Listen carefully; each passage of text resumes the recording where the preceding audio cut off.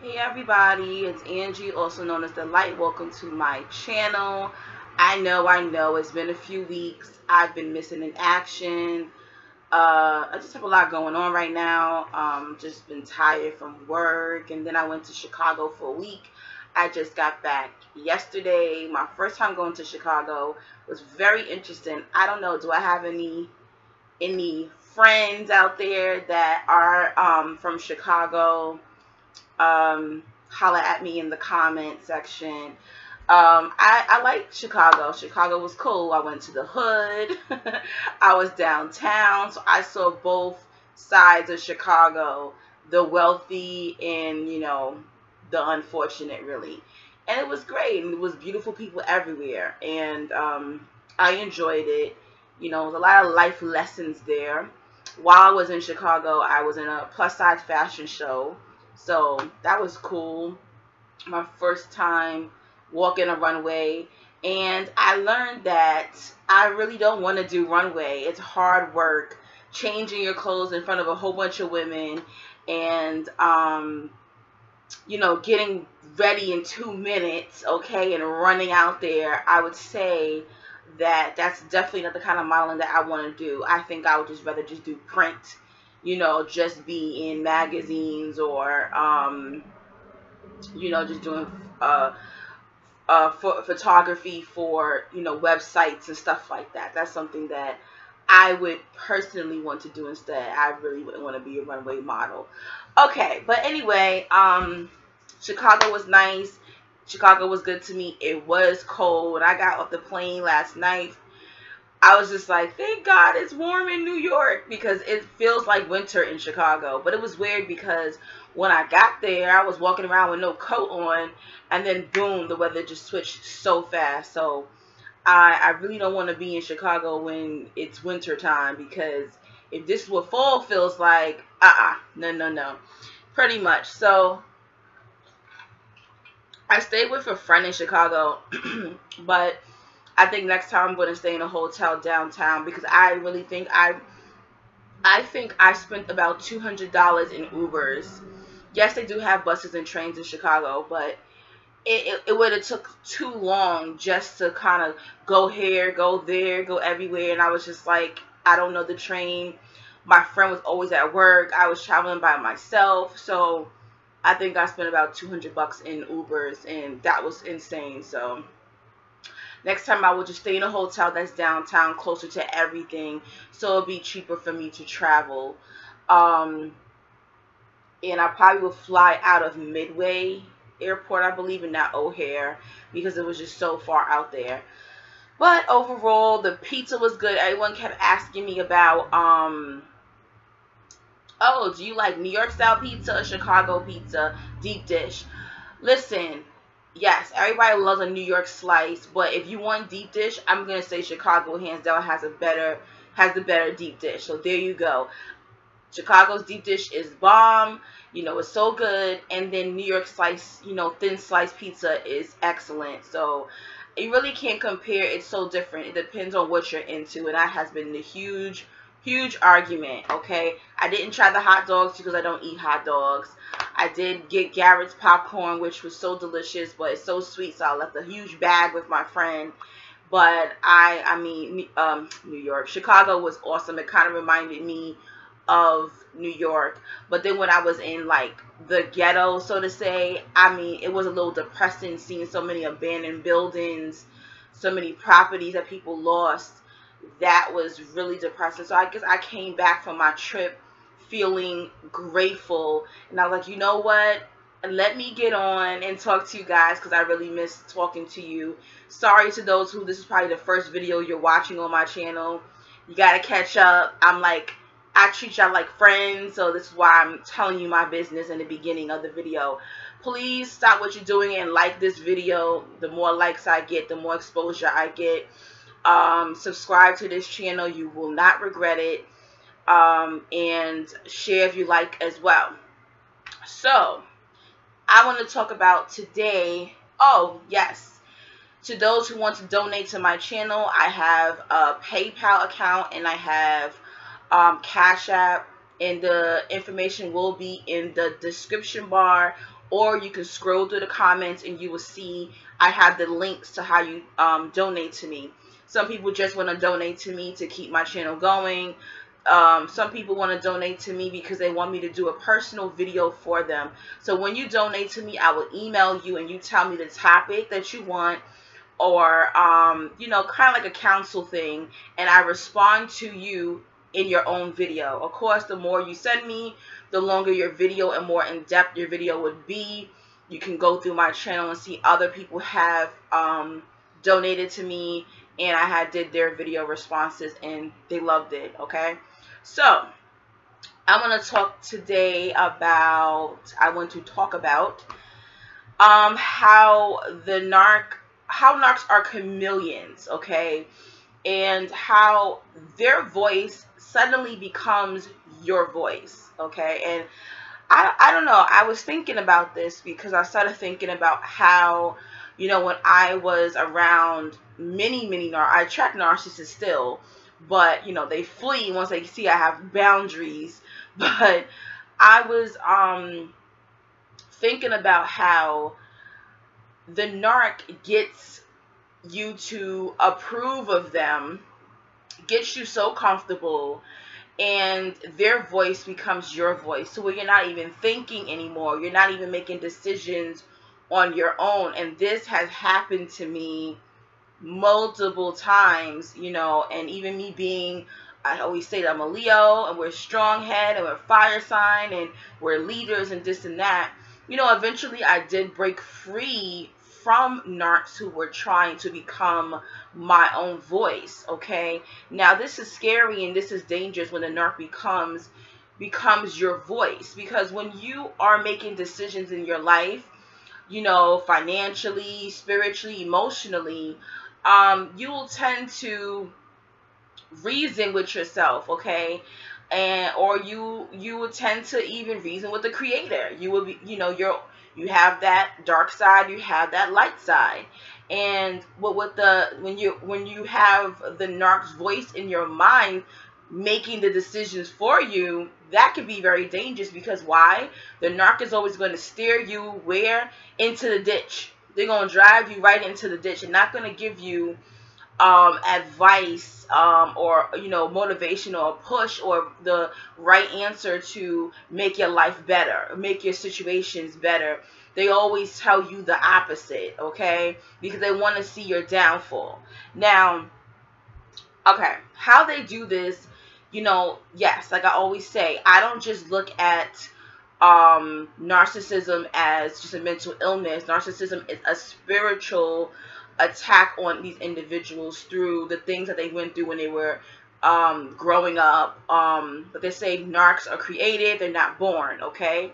So basically, the narc, you can be an intelligent person, all right. You're intelligent, you can have a degree. There's people out there who have degrees who are swindled by narcs. So don't think just because you have a PhD, okay, you're a doctor, that you can't be swindled by narc. Yes, because these narcs have these highly sophisticated spirits that are on them that are helping. It's a team. Spirituality is teamwork. You just don't have God. God has angels. God, you know, has all these different kind of workers. He has us. We have light workers. You know, it's a team. And in the dark world and with these dark spirits, there is a team as well. It's not just Satan. It's all different kind of demons and spirits and all kind of things that's working to battle against our psyche, whether you're of light or whether you're of darkness, okay? So basically, narcs, they have been studying you and they have been watching you, okay? And they also have these spirits that feed them information. Or, hey, you can have a narc that maybe Google things. But when you're getting to know the narc is studying you. They're listening to what you like, what you dislike. So when they're collecting all this information, they're seeing what's important to you. And they use what's important to you to will you in, okay? So you're most likely to trust somebody who you thinks like you, likes the same things that you like, you know, who you can relate to. Our ultimate goal is to find someone, friendship or love, who we can relate to, who likes the same things that we like, who have things in common. So narcs, these demon-filled people, they know that's what we desire. So they take what we desire and they use it against us. Okay, so spirituality is major to me, and this is something that most narcs use or try to use against me or to latch me in, and their voice became my voice. Okay, so like for big example, my grandmother. Okay, my grandmother was a big time narc. Okay, overt narc. My father's mom, and she knew that spiritualism, religion was major. So when she was living, I was religious, and she will always play, you know, that she had this connection with God. Okay, and a lot of narcs do this, and they always make it seem as if they have this special gift. They're chosen, and God is talking directly to them all the time, and they know what's best. And also, because I grew up in a religious home, and you read the Bible, honor thy mother and thy father, okay? So your days will be long, okay? So this is something that always plays. So religion this is one of the reasons why I had to let go of religion, because I felt it played a huge part in me staying back, you know, from growing as a person. Okay, for some of you it may be great, it may actually be a good thing, it may work for you.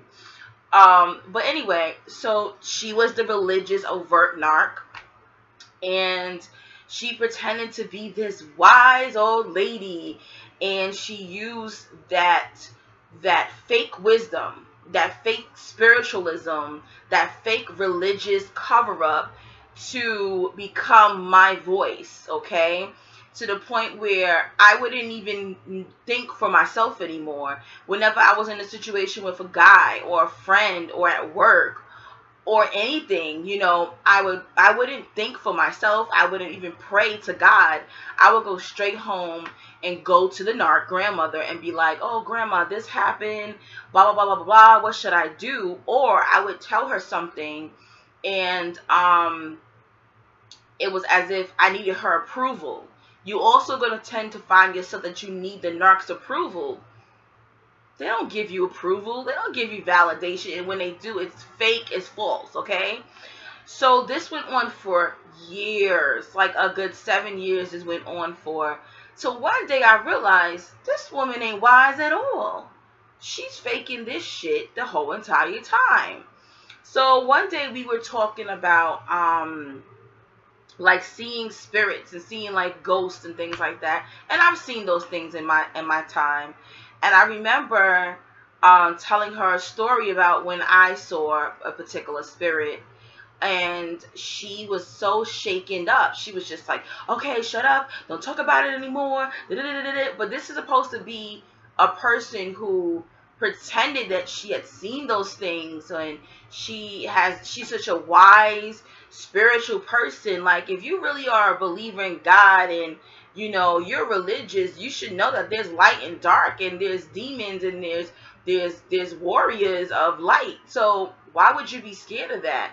And I found her to finally, sometimes you understand, narc will slip up. So I found this narc, she eventually slipped up. She was supposed to play it off and be like, oh yeah, I believe you, yeah, there's plenty of spirits or something like that. That's something that she should have pretended. But you got to understand that eventually the narc's mask slips. And that's when I realized this woman doesn't know much. And then I would start to question her about certain things that I knew about spiritual warfare. She couldn't answer, okay? And I said, wow, all this time, this is me thinking, and I'm like, wow, all this time, she's been pretending. You know, I've had people literally fake spiritualism, have the same stories on replay, okay? Never been through anything spiritual, you know, and this is what the narc would do. They pretend to be who you think you want them to be, okay? They pretend to be you. They pretend to like the things that you like in order to latch you on. And that's when I started to break away, when I realized, wait a minute, this woman has been freaking pretending, faking, all that. I even had a narc come out straight up and tell me I'm a chameleon. Sometimes you'll have these demons and these spirits and these people actually talk directly to you. They're not the person. It actually the spirit's talking to you. I remember asking, I was asking this narc, was a male narc, and he was extremely quiet around me. And I said, why are you so quiet? I said, what happened? You can't figure me out anymore? And he said, no, I'm just shifting gears because I'm a chameleon. I'm shifting towards who you are now. And I just looked at him like, whoa. You got to understand, sometimes these spirits will directly speak to you, okay? And that's what they do. They'll shift gears and they become these chameleons. They become exactly who you desire, okay? This is why it's very important to just not spill all the beans, not tell when you meet somebody to tell them all your desires and things like that. And sometimes even if you don't talk, they'll watch you. They'll watch your social media. They'll watch, the shows that you're watching, the music you're listening to, the people you're around, the activities that you're involved in. And they'll create this avatar. They create these characters to become exactly what you desire. And they play it well. So don't feel bad. Like, dang, how did they capture me? That's how they captured you. They basically create all these different characters specifically for all these different individuals, okay? So they could be one way with you, and then when they're with Susan and John and Megan, they're completely somebody else. And it's very scary to see when you see a narc around their other friends and family. You're going to sit back and be like, what the hell? Completely different. I'm a more chill person, so I have seen narcs be religious or spiritual and quiet, very quiet. I'm pretty silent unless I'm drinking, unless I'm partying. I don't really turn up like that. I'm more of a mellow person. So I've seen narcs be real mellow with me, and then they'll invite me to a party with their other friends, and they're like sniffing coke. Not really sniffing coke, but they're like turning up. They're swinging from the chandelier, and you're looking like, who the hell is this person? They're chameleons. They'll switch quickly. They'll change skin within a second, okay? So don't feel bad that, you got bamboozled. You got swindled by narc.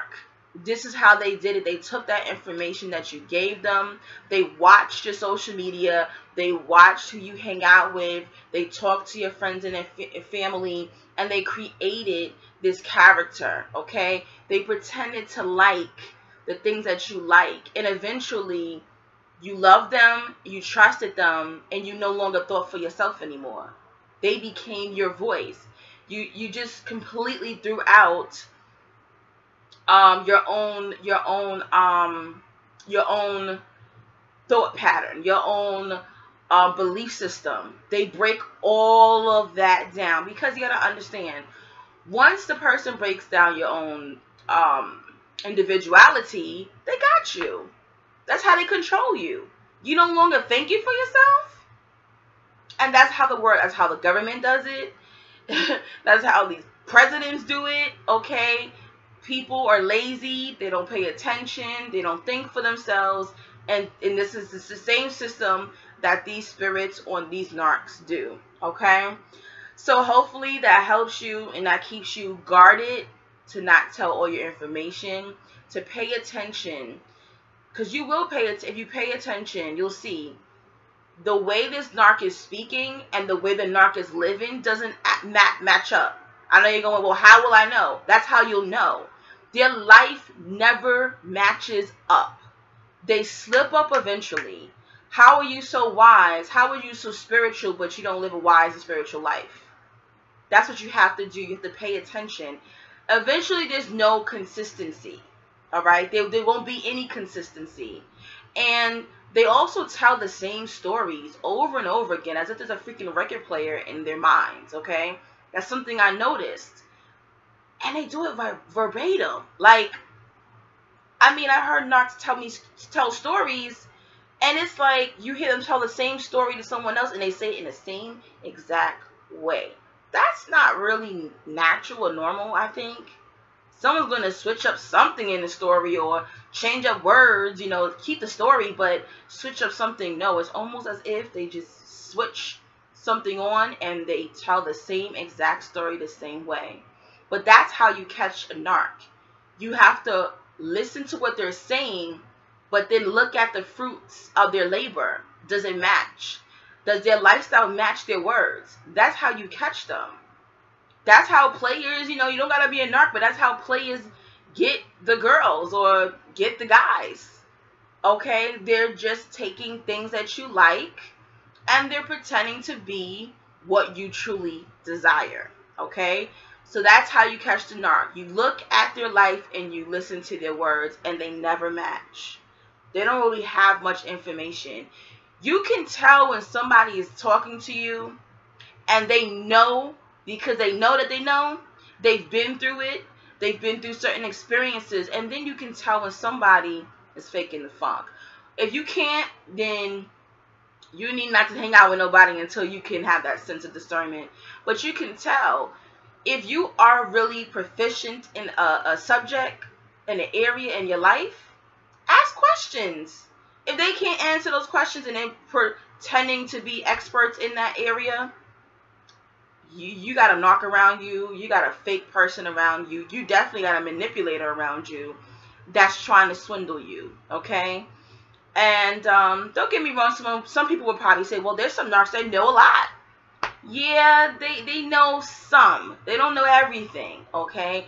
But even if they do, they Googled it or they studied it in the textbook, you will see that what they're preaching, their life never matches up. If you do investigation, if you spend more quality time with these narcs, you will notice that it doesn't match up. And eventually the narc's mask always falls off, like I keep saying, repeating myself.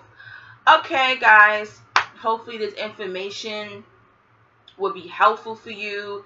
I know it's kind of short, but it was something that I thought about, how there's such chameleons and there's such bullshitters. And now that I'm aware of narcs, I sit back and be like, that's gotta be a narc. They don't even know what the hell they're talking about. Now that you know about narcissism, it's kind of easy to point them out.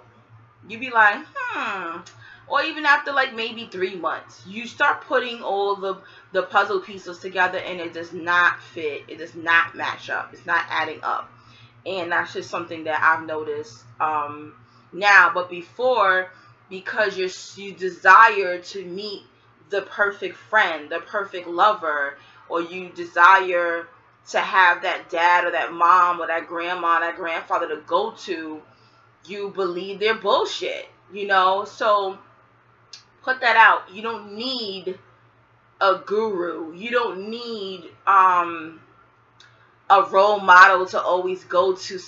You can be your own, and just you and a creator is good enough. It's okay to go to people for advice, but don't put people on a pedestal, especially when their life is not matching up to the words that they're preaching, the words that they're speaking. It does not add up.